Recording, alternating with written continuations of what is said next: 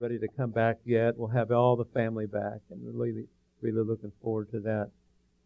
And praise God, praise the Lord. And next Sunday, with us having that cake for Molly graduating after the service, you know what? So many things have been taken away from our young people because of all of this. Sunday school, but just even school, graduation, all those things that we've missed. And so we're going to kind of make up for a little bit next Sunday. So be sure and be here and honor her. And also some of the ones, they're not all here, but they're going to be going into junior high school. And so 3 of them, oh my gosh, they've all of a sudden, I remember when they were like born, and all of a sudden now, we must be getting older. Amen. Good to see all of you today. Praise God. I'd like to share with you today about arise, shine, even now. Arise, shine, even now. And I'd like for you to turn in your Bibles, if you would, to Isaiah 60. And we're going to look at verses 1 to 4. We're not doing anything on the PowerPoint on the screen. I hope you brought your Bible or you have your smartphone with you. But I'm going to share with you today about arise, shine, even now. And at the end, we're going to be doing some prayer together, so don't slip out of here. I really believe when the body of Christ assembles, we are powerful. We are powerful when the church assembles to pray and to seek the face of the Lord. And I'm so thankful this morning that we could corporately meet together and have communion. We haven't done that in 3 months. And I'm just so thankful that, Maria, thank you, that we could meet together and partake. Amen. Go ahead, give the Lord praise. We thank you. And I want to say this to you. When we have communion time, God releases things, whether you know it or not. There are things that heaven releases upon you as we release our heart, because that's the promise in the Word of God. So when you go out of here, when you leave this service today, I believe that you're going to be stronger, you're going to be happier, you're going to be more at peace, because you were in the presence of God. We took the bread and the cup together as His body, and there's all kinds of dynamics that happen when we gather together. God releases things in our midst. And I'm just thankful. And again, Mike mentioned Tuesday night, 7:30. It's amazing how many people have been tuning in, and sometimes we get 150 people that have watched this, and even around the world we're hearing people just watching just some of the things we're sharing, as well as what's happening on Sunday morning. We're recording this video. We don't quite have it down yet for live, but it's being recorded right now, the video. I've been looking, like you. I've been listening. I've been observing the events that have been going on in our nation, in our state, in Lake Elsinore.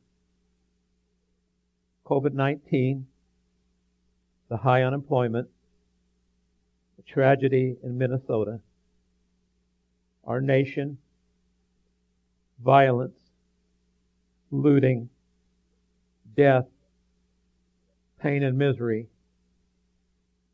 like a perfect storm, has hit America. And the thing that we've got to remember is we're not wrestling against flesh and blood. We've got to remember it is not the faces you see, whether it be on the screen or on the streets. There are things that the enemy's doing that are controlling people, and we need to remember that. And my question is, God, what are you saying to me personally? What is God saying to you? What is God saying to your family? What is God saying to our nation? What is God saying to Elsinore? What is God saying to ECC? So I want to look at our text today, Isaiah 60, verses 1 to 4. Arise, shine, for your light has come, and the glory of the Lord is risen upon you. For behold, the darkness shall cover the earth, and deep darkness the people. But the Lord will arise over you, and His glory will be seen upon you. The Gentiles shall come to your light, and kings to the brightness of your rising. In context, God is speaking to Israel as a nation but He's also speaking to Gentiles. If you read that whole chapter of Isaiah 60. But I believe it's speaking, and you need to hear this prophetically to you today. Yes, you. God is speaking to you today prophetically this word. To the Gentiles and to the believers. Yes, Israel, but to the Gentiles and believers. And He says, arise. Get up. Stand up. Don't lay down. And it's a word that requires attention and action. I believe spiritually God is saying to all of us, I want you to arise. You've been laying down or you've been maybe in your cave. But I believe God by the Holy Spirit has got a giant megaphone to His mouth, and He's saying to His church and He's saying to you, I want you to arise. I want you to get up. I want to get you from laying down. I want to get your attention. I want you to arise where you have been. Where have we been for the last 3 months? Don't get near me. Where's my hand sanitizer? I'm sorry. I believe that season is coming to an end. And I will not be controlled by fear, or I will not be controlled by hate. He says, arise, shine, for your light has come. I want to say this to you, and you need to accept this by faith. The light is already here. The glory of God is already here. God is just wanting you to know, to believe it, that the glory of God's presence is already here. What are you talking about in this building? No, I'm talking about your life. I'm talking about the Church of Jesus Christ. I'm talking about the state of California and America. I believe that God is saying, in the midst of everything that's going on, because, listen, I have to see this not only from a command from the Lord, but I have to see this with faith. If I don't walk my walk by faith, I'm going to be subject to every roller coaster emotion, that every media thing that someone tells me. I have to walk by faith, and you have to walk by faith. So get up. Get up from where you've been spiritually. Arise, shine, because the light has come. It's already arisen upon you. And I just need to say, Lord, I just want to be aware of the light and the glory that you have upon my life. We need to make this personal. His light is on you. And that word glory, and it says the glory of the Lord is risen. Already happened. It's already risen upon you. That word glory, what does the word glory mean? It means the weight of God. I want His presence. Jesus, I can't do nothing without your presence and your promises. His weight is upon your life, whether you know it or not, or feel it, but we're not going by feeling. The word glory means weight. It means splendor. It means also honor. God has His weight, He has His splendor, and He has shined His honor upon you today. Glory. Say that word with me. Glory. God's glory is upon your life today. He says there, He said, behold, the darkness shall cover the earth, and deep darkness the people. Do we need any explanation of what we're seeing?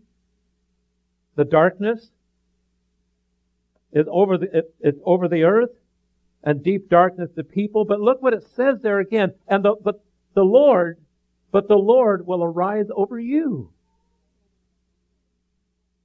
I'm rising over you. No matter how dark things get, no matter how much they march, no matter who's hating, whoever's burning, who's ever masking, separating himself, hiding, whatever. We've got some folks in our church that say, I'm just not ready to come back. God bless you. Lord, put the Holy Spirit upon their life. And all those that are being cautious. But the glory will visit people in their homes. I want to challenge you in your neighborhood when you drive by or walk by. God, I'm expecting the glory to hit that home. I'm expecting your glory that's going to hit that home of who you are. We're not going to do church. The church can't go back the way things were before. Church is not going to be the same, because I believe the light and the glory is already beginning to come like billows of waves. Do you believe that with me? Do you believe that for the body of Christ? It's already here. His light is upon you. The darkness shall cover the earth, and deep darkness the people. God doesn't do darkness. The enemy does darkness. Deep darkness to people. People caught in what sin does. Hear these words that I'm saying. We don't have a skin problem. We have a sin problem. And we need to be sensitive during this time, but I'm telling you, it's a sin problem. Not a skin problem. It's about the sin in the human heart. But God says, I'm going to arise over you. And I want to say that again. The Holy Spirit's anointing favor upon your life. And I want you to pray and believe for the glory and ask for it. I'm believing God is just looking for some people that He can do some divine interruption.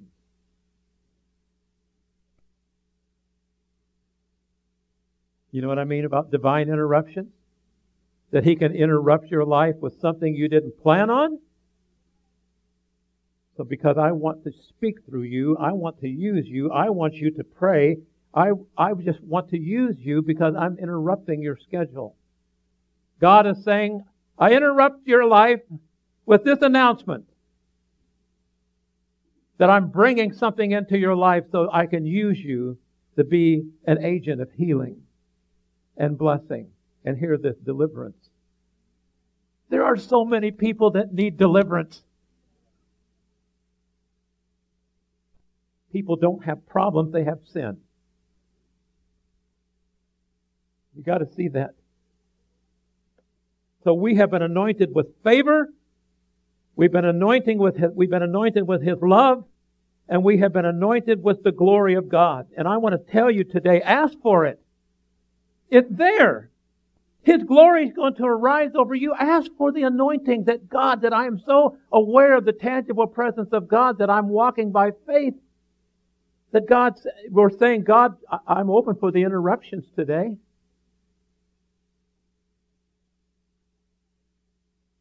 Look what it says in verse 3. The Gentiles shall come to your light, and kings to the brightness of your rising. The Gentiles, the heathen, shall come. It's talking about Israel, but I want to tell you, my brothers and sisters, I believe there are people that are going to be drawn to the church, to your life because of the light that's inside of you. Arise, shine, for thy light has come. Can I just talk to you for a minute? Can I just share with you? You may not know people from Adam. Carol and I, we went back to Chili's, not this week, but last week. And you would have thought that when the waitress saw us, that knows us very well, that we were her lost cousins. She come running over with her mask and everything else, and she said, I know I can't hug you. Oh, I just want to hug you. She finally came over to Carol and sat down and said, I'm going to hug you anyway. I think there's something that this person was seeing that's more than just because she liked Jim and Carol and what we tip her good at Chili's. I think that she has missed us coming there a lot of times on Sunday because of the anointing and the love and watching us pray and watching how we treat her and we treat others. This is why building relationships with people, because they see the glory. She said, man, I'm off on Sundays and I didn't think I was going to see you, and here you are today. And we're just going, what did we do? Folks, may you be so full of the light and the love that people miss your presence. So full of light and so full of love that people miss your presence. So we're going to go back. We may go back today. It's an exciting time to be alive. It's an exciting time to be alive. In the natural world, it's confusion and fear. But for the believer, this is an exciting time to be alive. Arise, shine, for thy light has come. Deep darkness is over the people, but the Lord has risen over you. Give me something practical, Pastor, with everything going on. Turn in your Bible to 1 John 2. We're going to look at a few verses today. This is the practicality of walking in the light.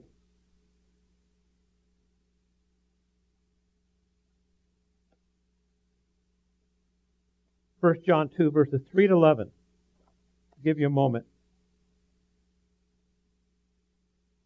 And we're not going to get out of here in an hour, but is that okay? They didn't tell us we had to have an hour service. We thought, well, we'd try that, but no. When God's moving. 1 John 2, verses 3 to 11. By this we know that we know Him if we keep His commandments. He who says, I know Him, and does not keep His commandments is a liar, and the truth is not in him. But whoever keeps His word, truly the love of God is perfected in him. By this we know that we are in Him. He who says he abides in Him ought to himself also to walk just as He walked. Brethren, I write no commandment to you, but an old commandment which you have had from the beginning. The old commandment is the word which you have heard from the beginning. Again, a new commandment I write to you, which thing is true in Him and in you, because the darkness is passing away and the true light is already shining. He who says he is in the light and hates his brother is in darkness until now. He who loves his brother abides in the light, and there is no cause for stumbling in him. But he who hates his brother is in darkness and walks in darkness and does not know where he is going, because the darkness has blinded his eyes. You say amen. The proof of knowing Jesus is that, are we keeping the commandments of God? I hope that you're keeping the commandments of God. Because that's the proof. That is the truth detector. The truth detector in your life is, are you keeping the commandments of God? Do you love the Lord where you are keeping His commandments? And He says, what's true, basically, and what's false here. Let me say this to you. Be careful what you listen to and what you believe. Because there's so much false that even Christians can get caught up with everything that is coated with emotion and logic rather than the truth that I just read to you. The truth is Jesus and His commandments. Someone said, as Pilate said, what is truth? The truth is embodied in God, and God has embodied the truth in Jesus. So everything goes back to Jesus. The truth is in Jesus. His commandments are His truth. I pray that you are crying out to God, God, show me what's false and what's true. That needs to be the prayer and the desire of every one of us. Are we walking in the truth, is what John is saying here. And he says there, this is how God's love is perfected in you, is because you're keeping the commandments and you're walking in the truth. The word perfected there means complete and mature. It's an ongoing thing. I haven't arrived after 50 years. I'm continuing to pursue the truth.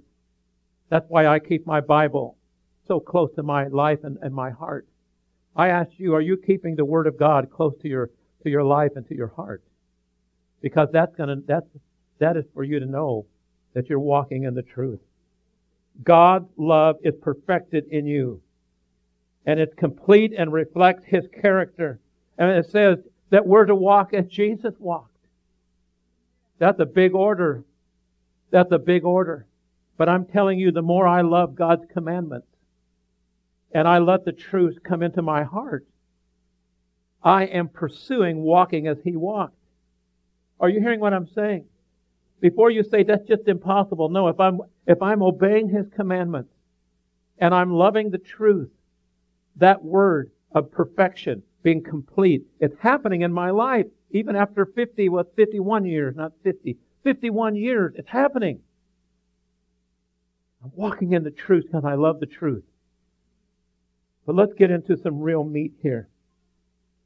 Verse 10 talks about the whole issue of hatred of our brother. If we hate our brother, he who says in verse 9 that he's in the light and hates his brother is in darkness until now. The two things that are manifesting themselves, and God's going to use something good. I'm telling you, God is going to use something good out of all this hate and violence and everything else. Let me tell you one thing I need in my life and you need in your life is a better listening ear. Listen. To listen with not, well, I'm going to wait till you get done talking so I can tell you my response. No, I really need to listen to people who are in pain and hurting. Are you hearing what I'm saying? He who says he's in the light and hates his brother is in darkness unto now. Can Christians hate? Can Christians be prejudiced? Absolutely yes. It's there. But you know what? I'm responsible for me. You're responsible for you, whether we're hating. Somebody once said, a prophet that used to come to our church many years ago, Brother Moore, who's in heaven, he said, resentment is anger dressed up in diapers. I'm going to tell you to write that one down, but think about it. Resentment of people is really anger. How we would dress it up. He who is in the light and hates his brother is in darkness until now. Manifesting. How this stuff's been manifesting? It's been manifesting through hate and through pain. But God is telling us, I want you to rise up and walk in the light and realize that if there's pain and anger and resentment and prejudice in our heart, we're walking in darkness right now, I tell you. We are walking in darkness if there's anything in our heart that we don't love people the same and treat people the same. A listening ear, an emphatic heart to people who are in pain. Well, let me keep going here. If we say we're walking in the light and we're hating our brothers and sisters, we are blind spiritually. We're certainly not following Jesus Christ and His kingdom because we've allowed those things to come into our heart. So the question is, and the question I have for myself, am I blind? Have I lost my way because I have a reason? What I'm saying is this. God has given us a great opportunity to be healers. And healers start with listening. Healers start with realizing that's not your life experience, that's their life experience, but I can listen, I can develop a friendship, and I can have empathy towards that person. Do you hear what I'm saying? We are not putting any stamp of approval on death and violence and murder and looting and anything else that's been going on. I pray that when they march again, and I've been on Main Street, I've seen all the businesses boarded up and stuff, and people are fearful that their business is going to be burnt down or broken into and stolen. We understand that. If they were coming to our street, you might want to do the same thing to your doors and windows. Because we don't want to be violated, but it's coming where the enemy has used this as an opportunity.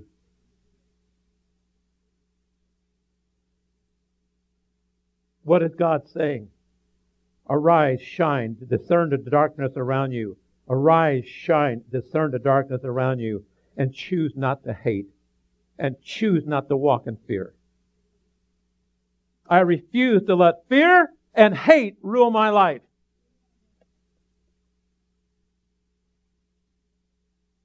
The two enemies that are manifesting themselves in our society are fear and hate. And I wrote this down, and I want to say it the right way. I will not be defined by the media. I will not be defined by the color of my skin. I will not be defined by my culture. I came from the Midwest, a white boy, and I'm not going to be defined by that, even though that's been my past. My definition of who I am is in that Bible that's in your lap of what God has said about me. That's who defines me, not culture. When you've heard the stories when we've gone to Africa, one of the things is, well, you don't understand when you talk about marriage, that's our culture. And then when we hold up the Word of God, I said, well, that's your culture and we can respect culture, but what about the Word of God, Christian? He who hates his brother is walking in darkness and not in the light. Be careful of everything you hear, that it does not define you. God has defined you. Child of the light, not a child of darkness.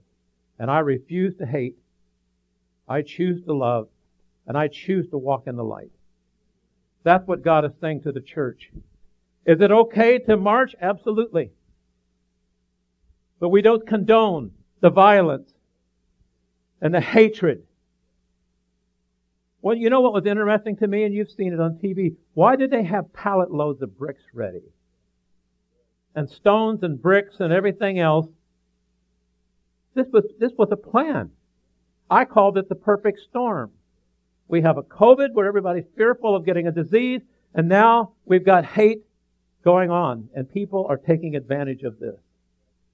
Yes, people can protest. We have a constitution that allows that, but let it be done with peaceful means. Let it not be done with violence. Let it not be done with hate. I refuse to be defined by this world and the media. I refuse to be fearful of disease. I'll respect the situation, honor even what they've asked us to do, the social, everything else. I'll be glad when we can put more chairs in here and we can meet together and we won't have all these different things. Yes. But I refuse to be defined by that. It's not going to rule my life. I refuse to hate and disrespect others. I just refuse to do it. And so should you. We need to understand Satan's tactics now. And what are our weapons? Shine as a child of light. Love people. Forgive them. And listen. And be ready to be a healer. Blessed are the peacemakers. I pray we're a church full of peacemakers. Hear this promise from the Word of God, the book of Daniel. This is you and I. Daniel 11 verses 32. But the people who know their God shall be strong. Hallelujah. But the people who know their God shall be strong, and they shall carry out great exploits. Does that sound like we should be fearful? No. But the people who know their God shall be strong. We shall be strong, and we will carry out great exploits. I refuse to get caught up. I'm aware of it. I pray. But I will not bow to it, and I will not be defined by it. God bless that motorcycle.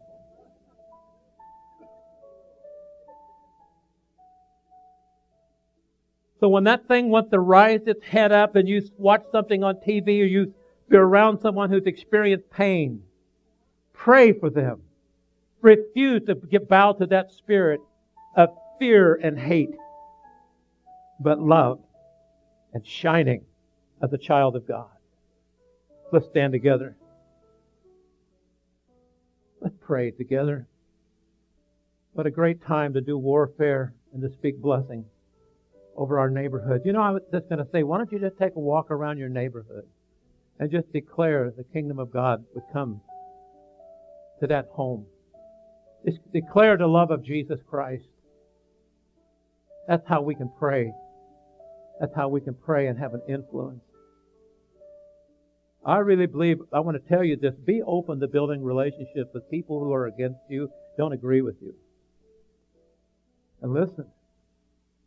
Some people wonder if we would even listen to their beef or their anger or their rage.